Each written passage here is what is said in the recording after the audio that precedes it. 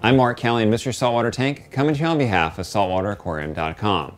Of all the fish in my 450-gallon reef, the one that I get the most questions about and the one that gets noticed the most isn't a tang, it isn't my crosshatch trigger, it's my trio of Yellow Pyramid Butterflyfish.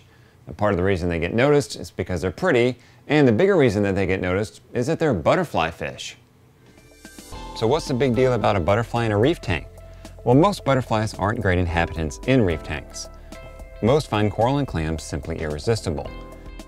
They are known to destroy a coral or nip at a coral enough that the polyps are always retracted, which usually ends in coral death.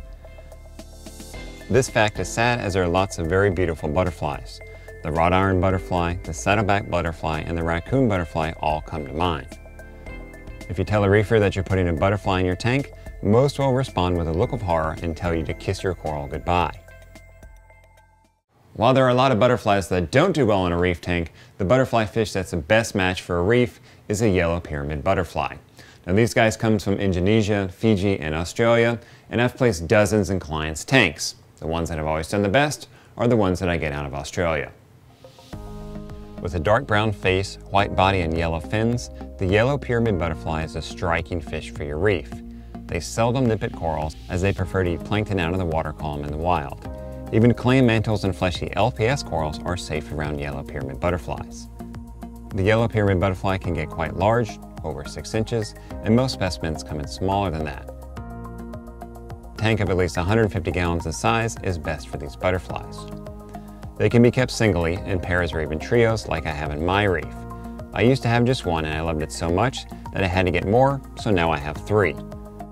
They are friendly to other butterfly fish, and they won't bother any other fish in your tank either. While they won't eat your coral, they will devour any food that you put in your reef.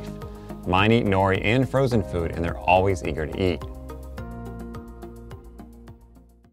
Any and every fish that goes into your tank needs to be quarantined.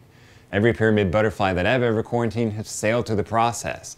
They take to prepare foods very quickly, and treating them with copper is not a problem when you do it properly.